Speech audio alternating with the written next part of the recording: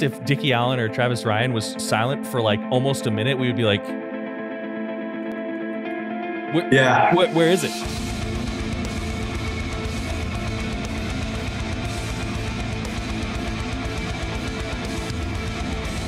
What's up, everybody? Mark with Cardivox Academy here, and today we're doing something cool. I say that all the time because we only do cool stuff here. That's why you keep watching the videos. That's why you like, share, and subscribe, right? That plug was a little on the nose, but I'm keeping it because it was a good one. Today we're doing something really cool. We're checking out a band, Rivers of Nihil. Actually, one of my favorite metal albums of all time, Monarchy, was written by this band. So I'm very excited to talk about it. We're going to be talking about The Void from Which No Sound Escapes. I'm going to double check and make sure I got it right because, yeah, The Void from Which No Sound Escapes. Hell yeah. We're going to be checking out that song, and we've actually got the vocalist here with us. We've got Jake Dieffenbach here with us to talk about the song, and I'm really excited. Now, I have to say, I have committed the Reactor's cardinal sin in that I've heard this song before, but anybody who knows me knows that I like River of Nihil, and if you think the work came out and I didn't listen to it, you'd know I'm lying. Like it would be a poor lie, right? So I have heard this song before, but it's always fun to have the vocalist here with us in order to kind of dig in and learn a little bit more. It's always kind of like hearing it for the first time, but yeah. So if you only watch first time reactions, I still love you. Now, what we do here again, my name is Mark. I'm a metal vocalist myself in a band called Kardashev. We released an album called Liminal Right through Metal Blade Records on June 10th, so a little while ago. And I'm a vocal coach specializing in, harsh, nasty, disgusting deathcore and death metal vocal sounds. And if you like the content, if you like the way that we take reactions and make them educational, like, share, subscribe, tell your friends, put a banner in your front yard. I don't know, whatever you got to do. And if you really love the content, we do have a Patreon where we have vocal themed events. We have karaoke nights. We have listening parties. It's a lot of fun. So I think that that's enough of that. Let's go ahead. Let's pull Jake in. Yo, what's up, Jake? How you doing? Yo, what's going on, Mark? It's good to be here. Yeah, dude. Thanks for having me. Oh, dude, you're so welcome. I was actually excited when I heard that this was gonna work because, like you probably heard me say in the intro, Monarchy was and still is an album that I absolutely love. It's the first album from y'all that I heard, and I remember specifically the song "Sand Baptism." I just thought that was nuts. The way that y'all, and I'll be honest as well, Monarchy and well, mostly Monarchy even influenced Kardashev's writing a little bit too, the way that y'all mess with ambience and aggression at the same time. So yeah, it was really cool. I was really glad to talk to you as well. Now, I know that you finished a tour up a little while ago. I was actually at the show that you played here in Arizona. How was coming back from that tour? How'd your voice feel? Feel good? Everything awesome? Or kind of, how was it? It was really good, man. It was a while from being on the road since the last time before that tour, but coming back from it, everything was still in place. Still got my vocal box. I'm still feeling good about my performance, and looking forward to coming out again more this year. Hell yeah! And just continuing on. But we had a lot of fun on that tour. Cool. Yeah, dude, it looked like it, man. I love. Like, just as an aside before we get into a song, I absolutely love just like your ambiance on stage.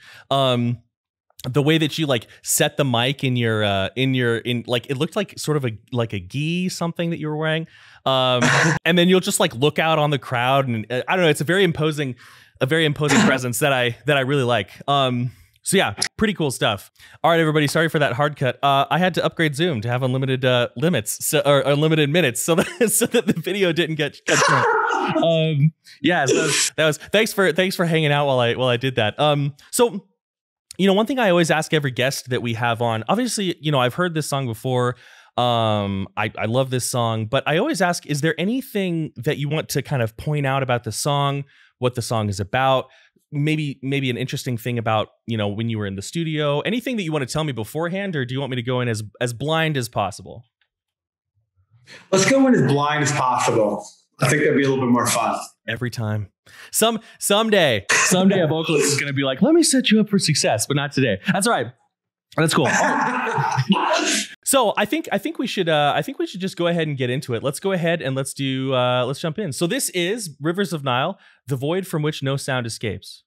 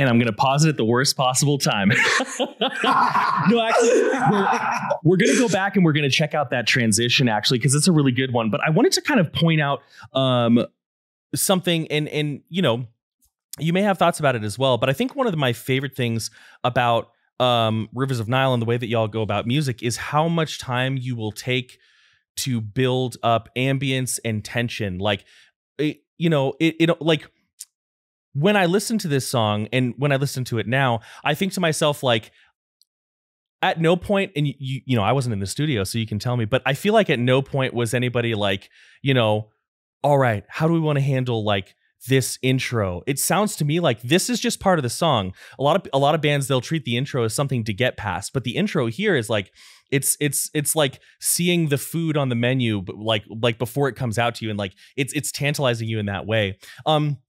So I'm just kind of curious, what, being in a very ambient band myself, what is y'all's mindset with all the time given? Where a lot of bands, they'd be like, yo, an almost 2-minute intro, are you kidding me? That's suicide. But it sounds great and I love it. So kind of compositionally, what's the mindset of y'all when you go for these long ambient intros? Well, I mean, I think it's a really good question, because ultimately what's happening is it's really establishing some sort of dynamic balance for the heavy part when it sets in, especially for us in the song where we actually utilize that ambient buildup to have solo vocal parts that kind of like leading into the bigger part that opens up and the song fully comes into like motion and starts moving.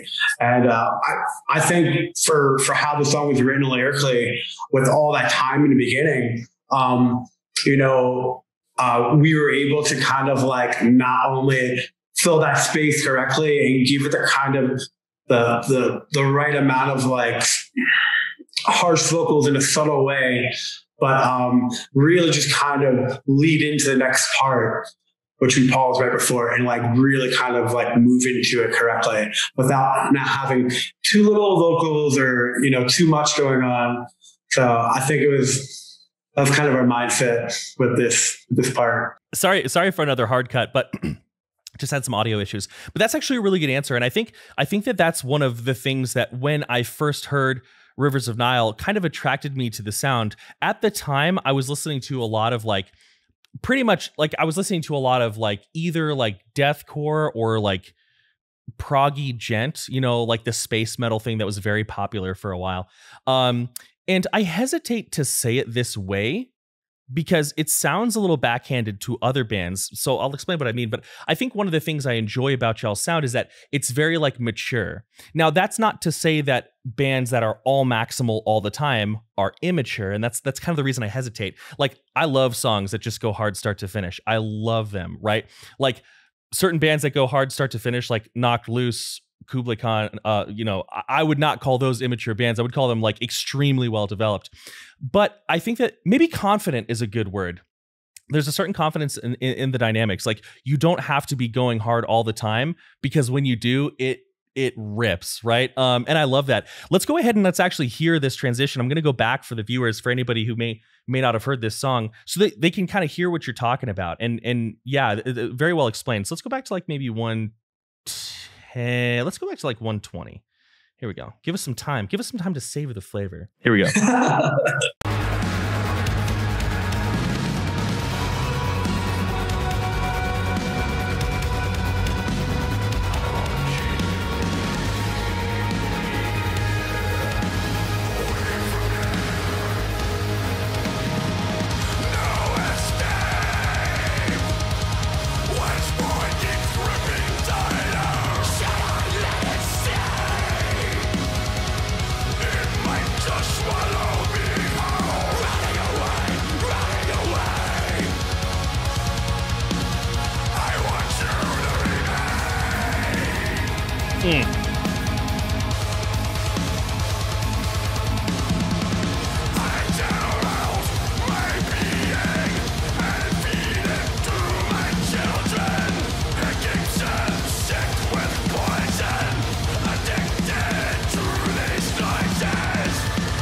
Okay, that's a good place for us to pause. So let's talk some vocal technique here.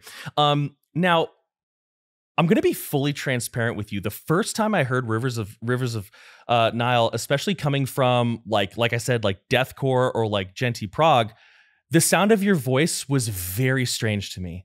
I remember being like, I didn't dislike it. I just didn't know how to like absorb it, because there's a lot of tone and there's a lot of you know, a lot of bands, what they'll do is they'll be like, let me fit 10,000 techniques into 5 seconds. But with you, it's like, let me put subtle nuance here and there instead. And I've actually kind of, overall with my taste in music, I've grown to kind of like that a little bit more.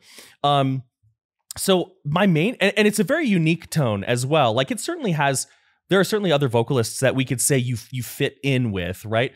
But I feel like less people sound like you than sound like, you know, your standard deathcore vocalist, which by the way, I'm not throwing shade at deathcore. Deathcore is great. You know what I mean? How did you talk to me kind of like about how you found this tone, you know, because we all, especially, you know, people of our age bracket, we didn't have a lot of like YouTube resources and stuff like that. So what was that process like? It's a really good question. You know, I think for the beginning half of, one second. I think for like the beginning half of the band, I was kind of like, and even before that, I was really kind of finding my own voice. I was really experimenting. I was like taking bits and pieces from other artists that I liked and kind of like putting it into my own unique sound structure that would come out naturally. And then I sort of like hit a wall where I was really trying to sound like, I remember I was like really kind of bummed out because like I couldn't get my voice to sound the way like other maybe deathcore vocalists sound, or like I couldn't get that like massive headway, you know, bolding sound. And I was like, I really wanted that. And I remembered, I was like, maybe that's just not me. That's just not my thing. And at least for now. So I remember right before we started recording The Conscious Seed of Light, with Eric Rutan, I just really started focusing on opening my mouth up and just like really cutting dry with the syllables to the point where like my screaming voice kind of has this ability to not have a lisp like my talking voice does. and like I just started really like trying to experiment more with how I could scream and channel my own unique sound with holding my mouth open a certain way, making sure I'm pronunciating things correctly. And over time, it really kind of cultivated and sculpted the way my voice has evolved through this band. And yeah, that's because I know I roll with more like a Fry type monotone, mid-range style. But what I found is with this technique that I do, it allows me to like always be at a calm place while also having like a lot of power or air that I can push out. And then that equally allows me to like move around a little bit more than like, I'm not going to say anyone else, but then more than I thought I could before, because a big thing for me is like being able to interact with my body on stage when we're playing live and stuff. So yeah, I kind of found this middle ground in just opening up my voice and not pushing too hard, not pushing too light, and then just, you know, allowing the way I move my mouth to kind of like shape the sound and be what gives me my unique signature of sound, if that makes sense. But for this part, it definitely like diagrams that. I hear what you're saying. I hear what you're saying too, because you know, especially in like the second half of the section that we just listened to, you are very, very articulate. And feed it to my children, right? There is a lot of like heavy articulation there, which I think is really cool. And actually, like, I want to take a second to talk about what you mentioned, because one thing that I run into all the time, especially as you know, a vocal teacher, is people will have a hurdle and their solution to that hurdle is to change the distortion. and a lot of the time it's change the mouth shape, change the way that and you basically said two things that to a voice teacher or a vocal coach like me are just like music to my ears. Is you focused on relaxing and finding a place of calmness in your voice, and you also focused on taking your voice and making it better, opening the mouth, focusing on syllables, focusing on pronunciation. So that's like, if y'all are watching this and you're vocalist, that is prime advice. That is prime advice. Now, and I think, when we saw you back in May, I really got that vibe because, of course, being who I am and doing the job that I do, I watch and I'm like, okay, how's this breathing? Like, how are they doing things? And you definitely seemed relaxed and calm pretty much the whole time. Any other thoughts? I mean, I just remembered we have a song we're supposed to be listening to, so I I guess I should push play. But any other thoughts? Any other things you want to point out? No, yeah, I think you really captured that well. So yeah, we can move on. All right, hell yeah, let's keep going. Let's keep going. All right, cool.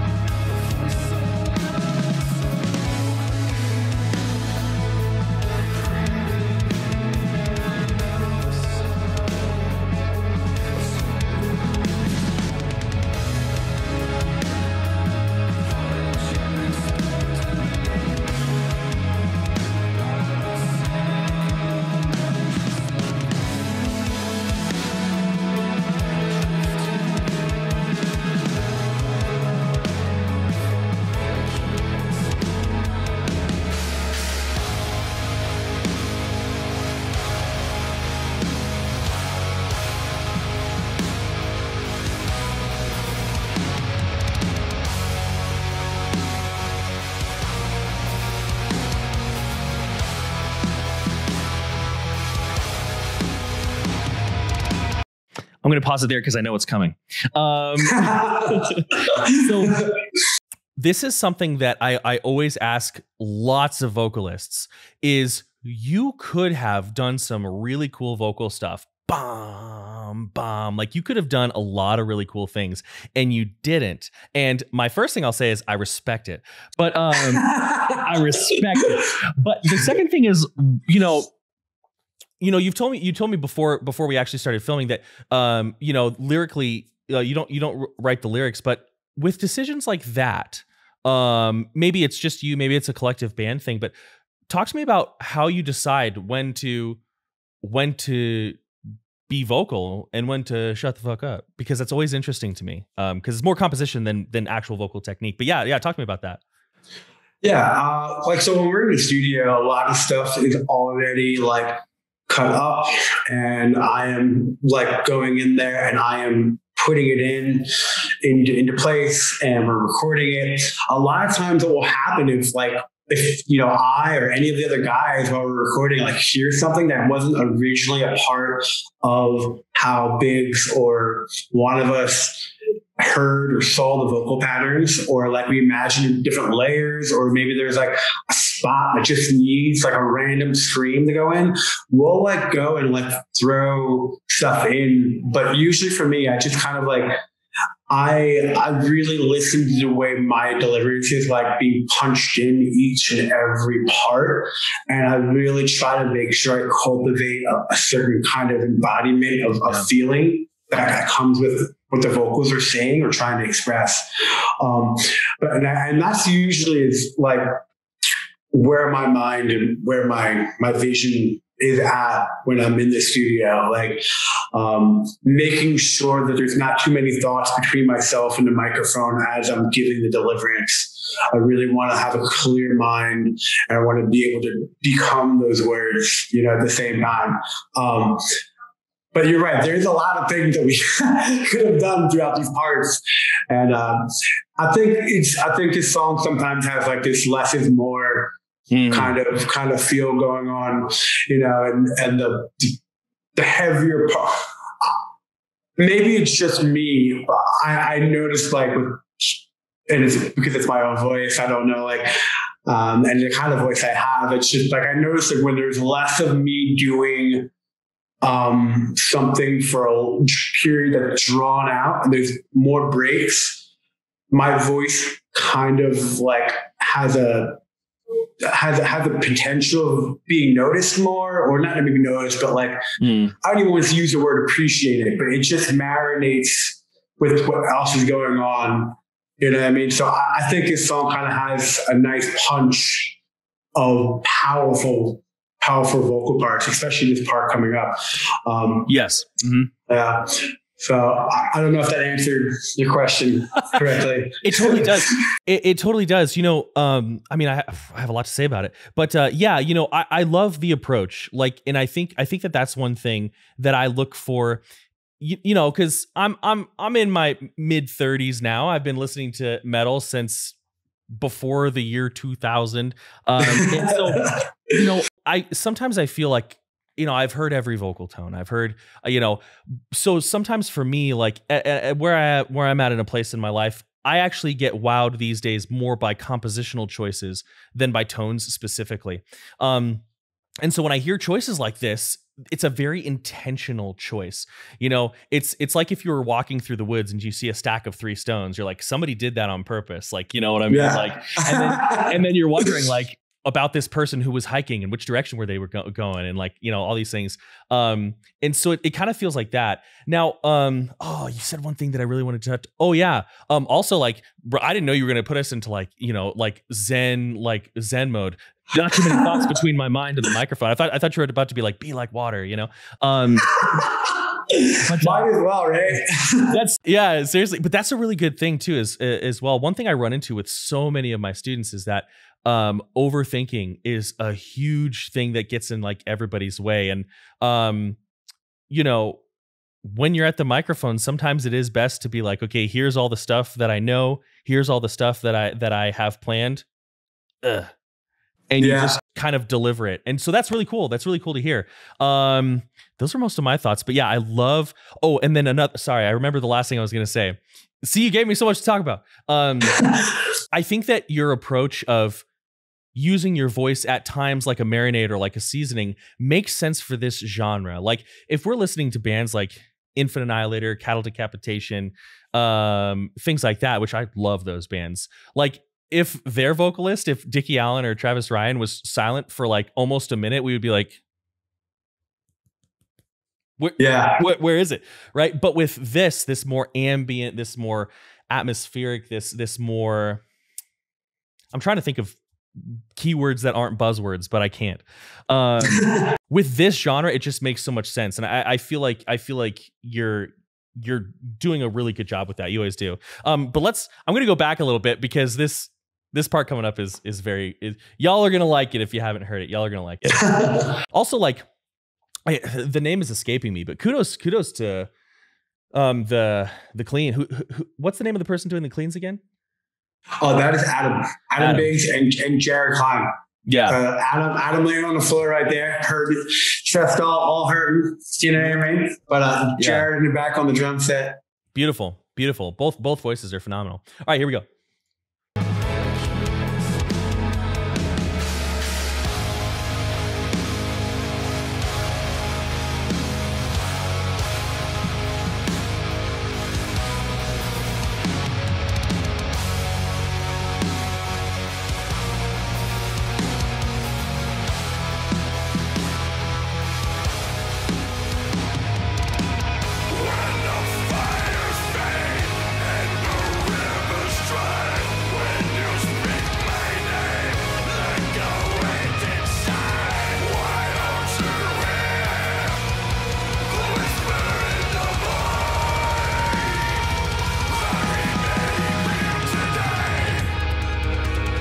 Yeah, like that right there, bro. That's exactly what you're fucking talking about, where you're like, I stay back so that when I come in, it matters. Like that section is huge. Like that, like it makes me feel like this type of metal is really like most of the metal that I listen to, like outside of the channel, is usually things like this that are more atmospheric, or a certain handful of black metal bands.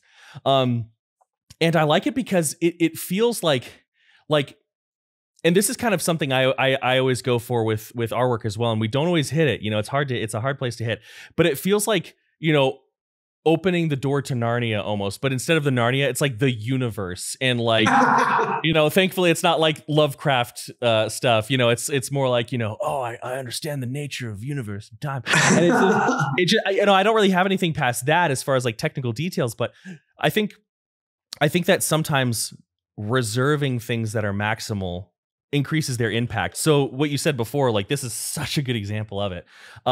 Very cool section, especially with that clean voice, that belting voice in the background, and then you trail off a little earlier, but the cleans continue on. Like, choice.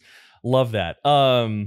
This had to have been such a fun section for you to record. This had to have been so much fun, or maybe it was miserable. I don't know. Tell me about it. Oh, it was very exciting. I mean, like, you know, this part I was able to kind of really get into in a way that a lot of the parts are usually broken up a little bit more. So like these verses, I think I was able to like, you know, like I was able to track them more fluidly and just unleash myself, and it felt great. I mean, it was definitely one of the high moments in the recording session, for sure. It's one of my favorite. Yeah. It's one of my favorite moments on the entire album, to be honest with you. But anyways, let's keep going. We got a song to listen to, but yeah, like transcendent. All right, here we go.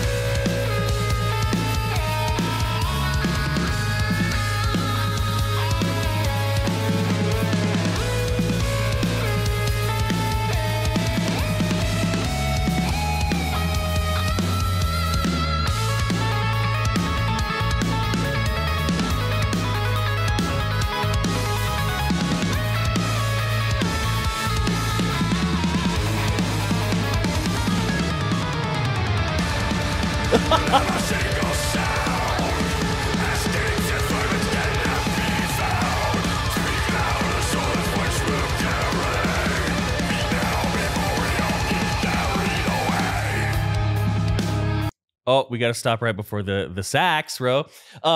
So this is more of a technical question again, but one thing that I'm always interested in, because, you know, of course, you know, you can listen to a vocal and you can be like, oh, that's false chord. Oh, that's fry. Or most of the time it's more complicated than that.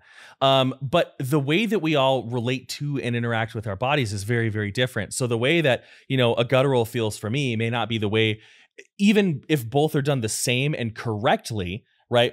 The person relates to the sensations mentally on a different level, right? So when you're doing your screams as best as you can, and sometimes it's hard to do just, or to remember on the spot, but when you're doing your scream, like, what does it like feel like? Where do you feel? And also if your answer, because sometimes this is people's answer. They're like, Mark, I have no idea. I'm like, okay, cool. That's totally fine. You know what I mean? That's a great answer. But where do you feel relaxation? Where do you feel any tension? Where does that feel like the grit and the distortion? Like if you had a sandpaper feeling, is it like more here or is it down around the voice box? Hopefully not. Talk to me about what the sensation of your scream is like. You know, it's interesting. Like when I get into a real sweet spot on tour, and I'm kind of like really in my rhythm with performing. It's like the inside of my body is really relaxed, but like the outside of my body is like solid, and I'm just kind of in place, and I'm trying to like keep my posture as pristine and well as I can. So everything from my stomach all the way up into my chest, my diaphragm, all the way up into my chest, out through my throat. It just has all this room capacity to come out and go in the direction wherever I'm facing. But I tend not to necessarily feel per se the vocal experience itself coming through me. I'm more like feeling the emotion. I'm kind of like feeling like what my body, which direction my body's going to move in next. Sure.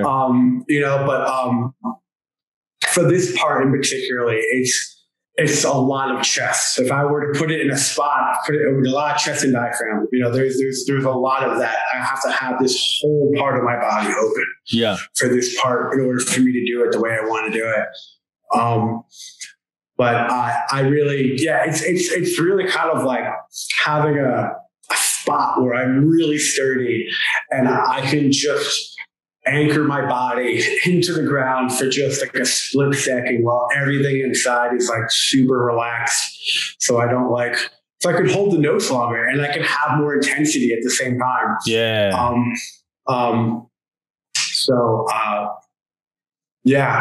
think that's kind of, I think that's a really important thing for a lot of people to learn as well, especially, you know, so it seems like your relationship to your scream is a lot more in your torso and your core than it is in your mouth and throat. And like, you know, listen, if that's helping you not clamp down on your laryngeal muscles, then so mote it be, right? That's totally fine.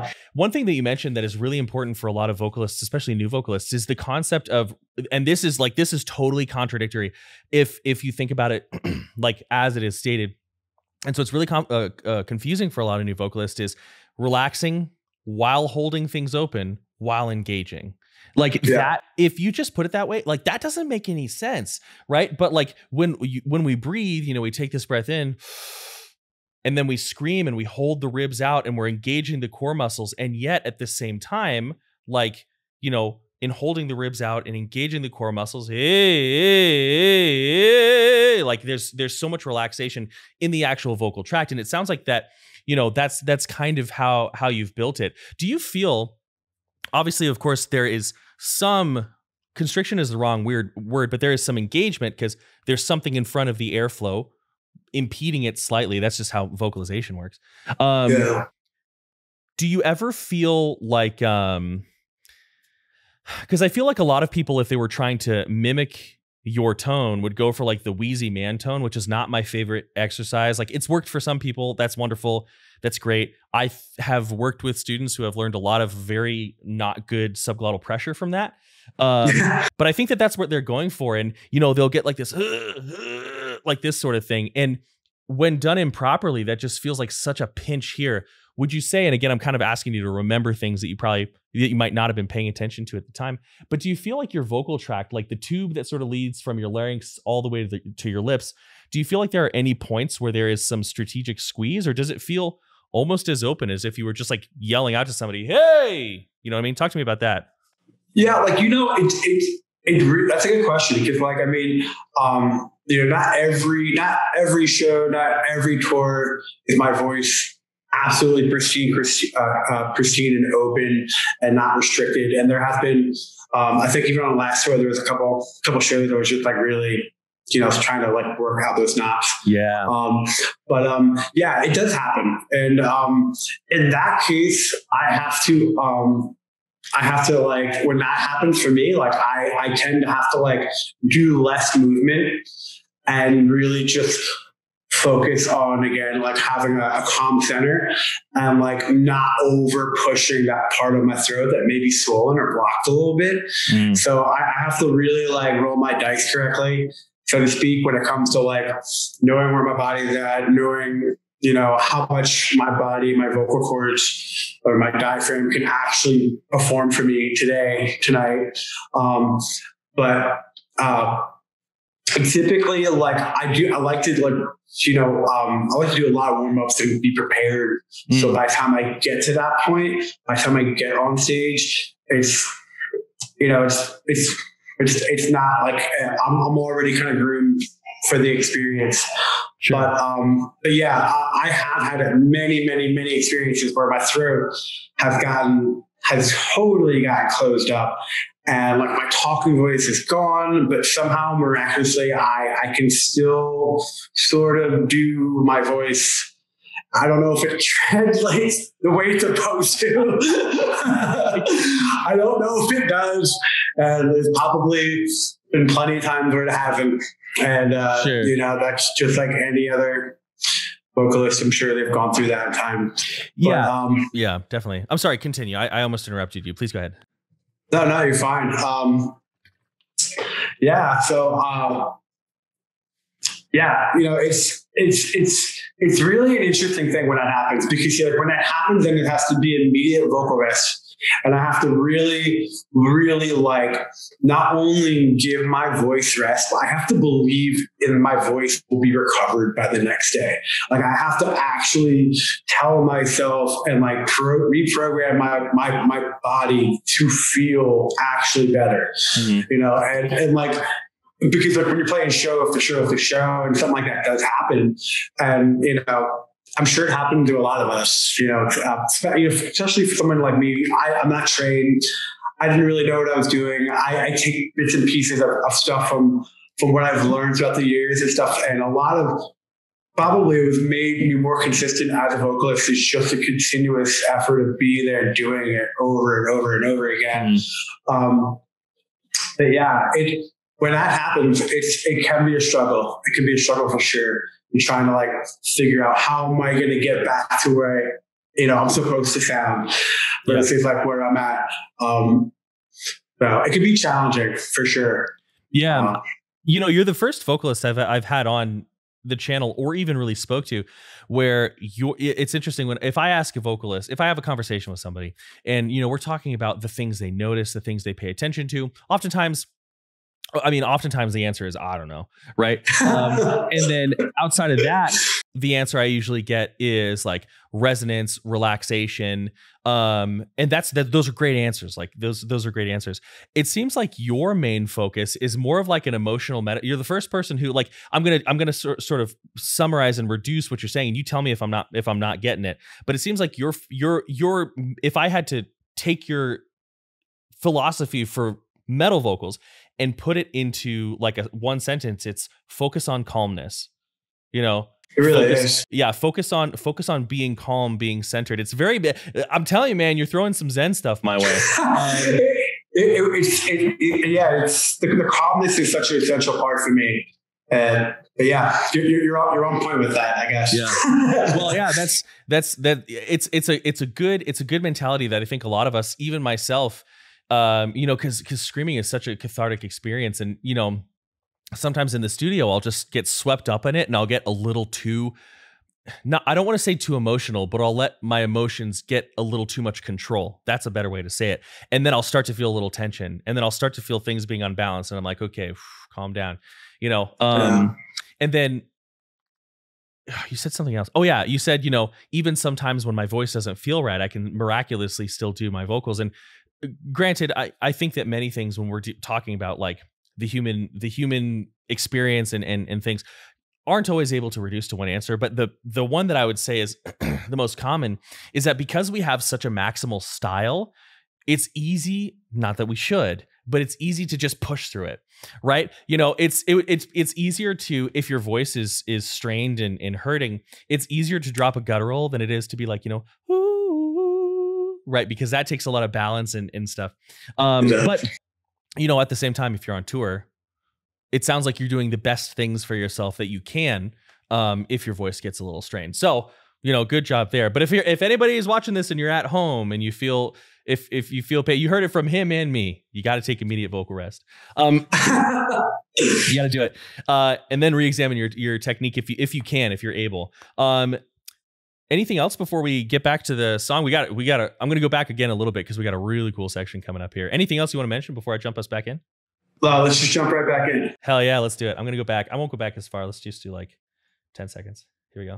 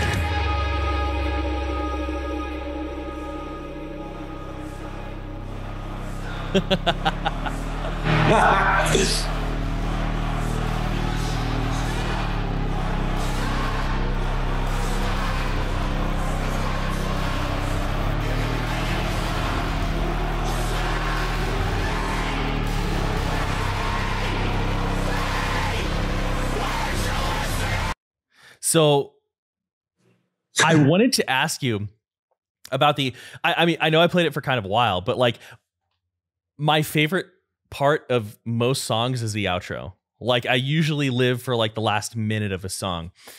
And so I was like, I'm not pausing it. I'm not pausing it. Where's the whole thing? So I actually wanted to ask you about the end of that video because it's kind of funky, but in a really cool way. So y'all are like in this empty, abandoned theater house. Nobody's there, right? And then you hear, I mean, we hear it at shows all the time. One more song, one more song. Like, was the inclusion of that one more song somehow related to like the empty theater house and like, because it makes it feel kind of ghostly, right? Like the crowd's not even there. It's kind of creepy in a way, but in a cool way. Or was it just like, you know, hey, this sounds cool, let's put that in there? What was the thought process behind that? Actually, I never even thought of what you said until now, but that's actually a really clever way of looking at why we may have done that. Oh yeah. But the original reason probably is not creative, but equally is interesting. I would say is, you know, back in the day when we were younger and going to shows, the kids would always be like before even the band played the first song, they'd be like, one more song, one more song. So we thought it'd be funny to kind of like throw that into the, you know, the end of the track. Hell yeah. And just have us all be like losing our mind. And it also kind of like goes right into more, which that whole song kind of, what that song talks about lyrically, kind of makes sense for someone asking one more song. Sure. But yeah, I like the way you kind of put those two together, like the empty auditorium. That definitely has that kind of vibe. Yeah. You may have just gave the video a whole different kind of like approach towards the end there. Well, if anybody ever asks, you can be like, well, actually, you know what I mean?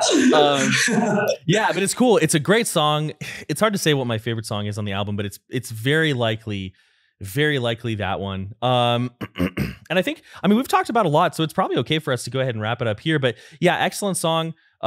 Beautiful composition. Great vocal take. But yeah, I love it. If anybody's watching this and you haven't checked out Rivers of Nihil or the work or Monarchy, I think probably the only reason Monarchy continues to be my favorite is because that's, you know how it is. That's the first album of something, or everybody's first video game is always their favorite. You know what I mean? But if I had to like actually sit down and say like which one is better, my head would probably explode. Yeah. Jake, thanks for being on with us, man. Anything else you want to say or anything else you want to point out or anything like that at all? No, just want to thank you, Mark, for having me. And it was really good doing this video with you guys. And look for us in the future. We're on our way to Europe to play some festivals for the first time. Yeah. We're going to have a great time. And then we'll be back in the States to do a headliner tour with the Contortionists. So, thank you for having me, man. Yeah, a really good time. Is that tour with the I feel like I saw the poster or something for it. Maybe not. Is that coming through Arizona? I believe it is. I would hope so. Yeah, I would hope so. Cool. Yeah. Well, if it comes to Arizona, I'll say hey. Absolutely, Mark. You better come out. I'd like to see you again. Hell yeah. Well, we'll do it. All right. Well, thank you everybody for watching. Again, if you enjoy the content, like, share, and subscribe. It means a lot. And as always, many thanks. Much love. I'm out.